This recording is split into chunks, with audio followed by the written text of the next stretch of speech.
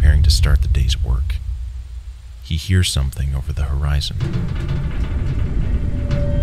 What starts as a cloud of dirt and silhouettes grows into an entourage of more than 1,000 emus.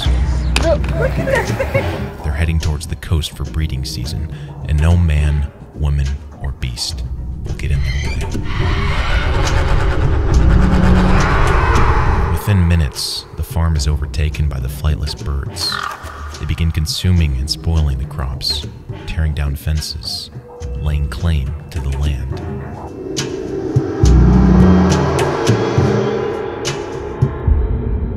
The stock market crashes. Millions of investors are wiped off the face of Wall Street. Jobs are lost. Industrial output all but ceases. Side by side with countries throughout the world, Australia is knee-deep in the Great Depression. In the Campion district, in the western side of the country, discharged veterans of World War I are given a gleam of hope. The government offers them financial aid. All they have to do? Increase their wheat crops. The hustle begins.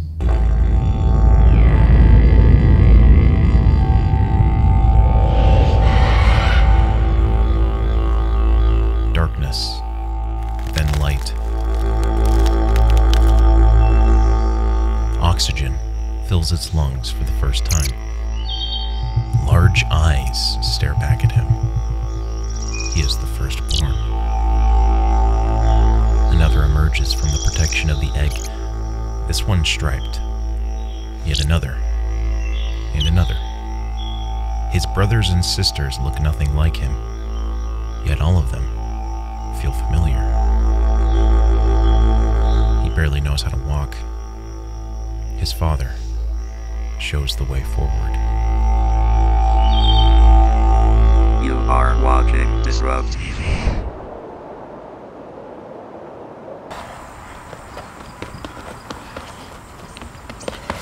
Multiple farmers in the area are reporting similar emu incidents. A few of the youngest men are sent to Tenterden, where the Minister of Defense, Sir George Pierce, also has a farm. They relay their concerns, and a plan is constructed. The farmers would provide ammunition payments, food, and accommodation in exchange for military personnel sent by the Australian government. Each would be equipped with military-grade machine guns, ready to eradicate the targets. The first strike is primed to begin the last week of October, under the command of Major G.P.W. Meredith of the 7th Heavy Battery. 2 additional commanding soldiers arrive at the remote town. They set up 2 Lewis guns and 10,000 rounds of ammunition. They wait. Rain strikes. The emus scatter to a wider area, and the troops wait for the weather to clear.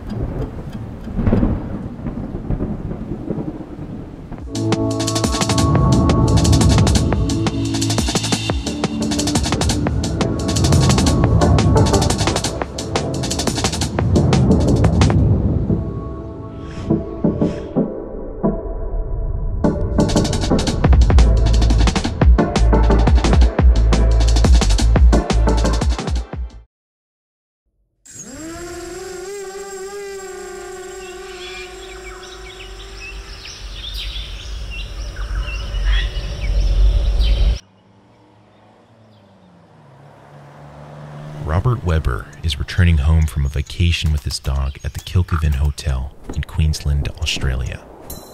He's heard of a shortcut to reach his hometown of Narangba. After a few minutes of driving on the main road, he takes a right-hand turn, past the signpost. He's been driving for about 3 hours now, with no sign of life. It begins raining heavily. Then, his car gets stuck. Tries pushing, then revving, then pushing. Eventually, it breaks down. He has about 3 days of water. In the hopes someone may drive by, he remains in his car. Where it will be breezier. After a chilly start, it will be mostly dry on Thursday. Him and his dog abandon the car and follow the road. Then, the road ends. Hoping civilization is near, he ventures on, further, into the bush.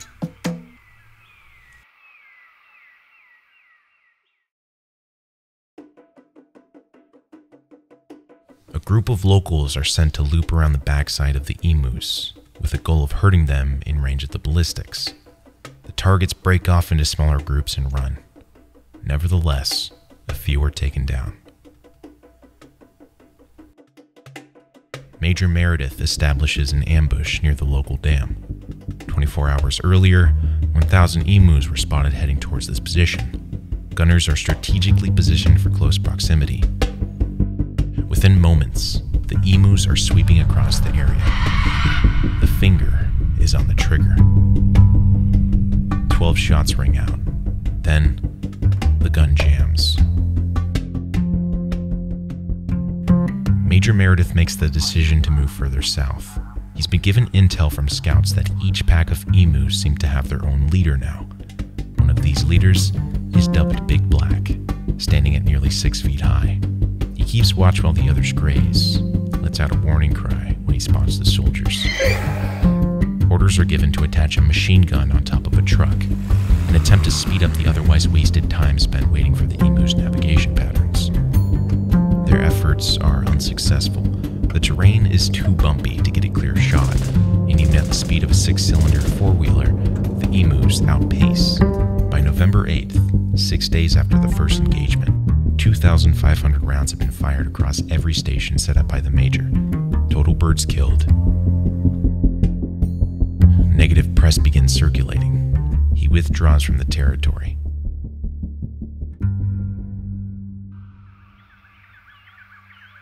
James Mitchell, the Premier of Western Australia, raises concerns about the emu presence.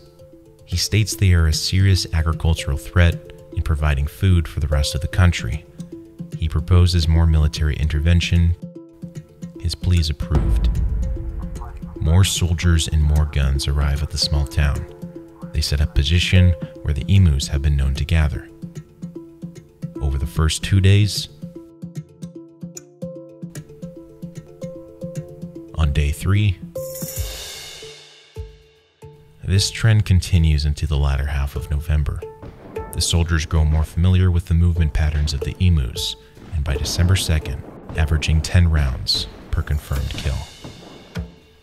Eventually, the season of bloodshed ends. The emus return back to the inlands, and what remains is the survival of man and the survival of bird.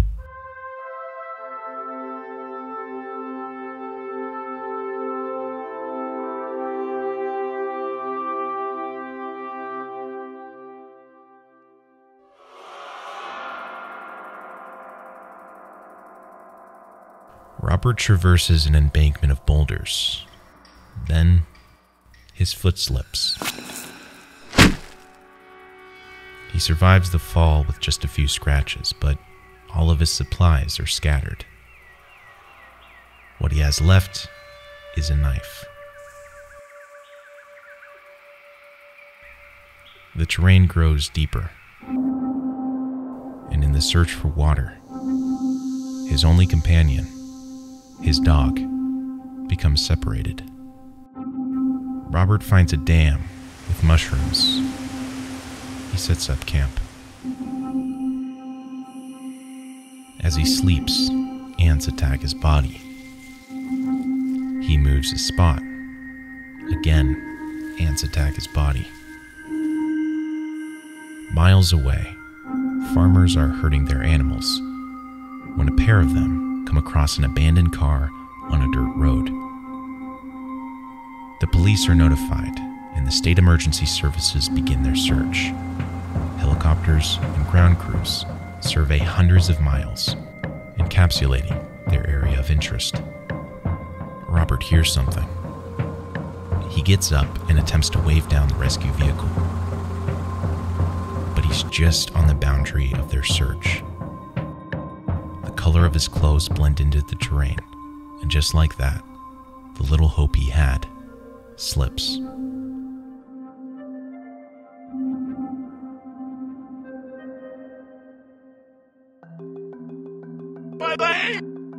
Andy is commuting to work on the morning train. It's busy today as it is any other day. As he walks into the cab, he's knocked off center by the crowd inside. He takes a step back to balance himself, and immediately, his leg slips in between the platform and the train. There's 30 seconds left before the train departs, and now, passengers immediately take notice and call for the train operator not to move the cab. He tries lifting up his leg, but his kneecap can't get through the yellow plastic barrier. A lady suggests. Another says. The Transperth transportation guards guide passengers to try and push the train to widen the gap. Altogether, some 30 commuters push in unison on the side of cab 592. Andy's uninjured leg is freed. Ongoers clap, take pictures for social, then board the train and continue their day.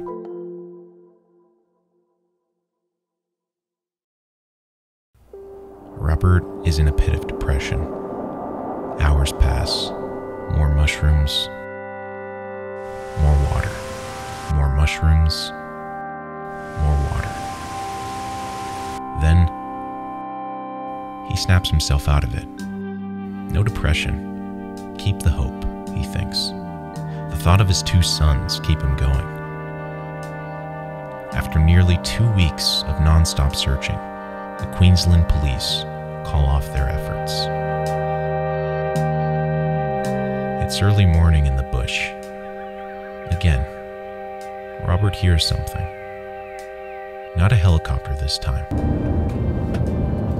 Tony Perrette, owner of the land that housed the rescue efforts, continues his search, hoping to strike gold. And just like that, Tony spots Robert. In a way, it was serene because I could hardly believe it. It was one of the greatest moments in my life.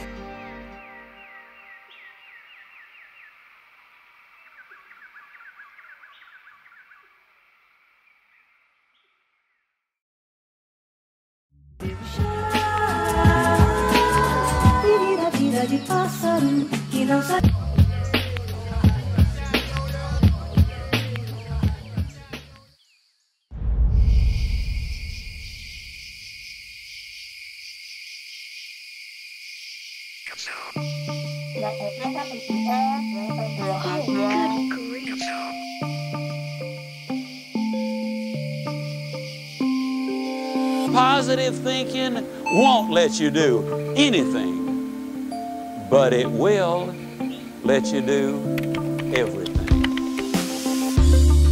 Cold shower a day keeps the doctor away.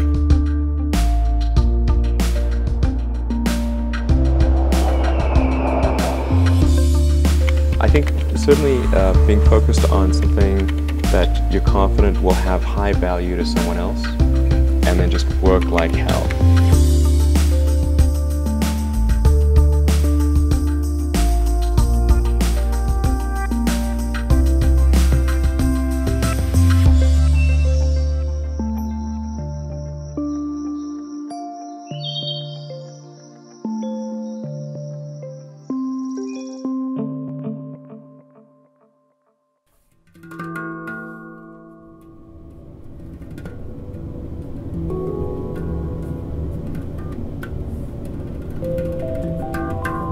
If an art piece would be worked for an infinite amount of time, replacing the artist each time they die and replacing them with a new one, what will it look like? Will it be short? Will it be long? What category would it be? We may never know, since it will never end.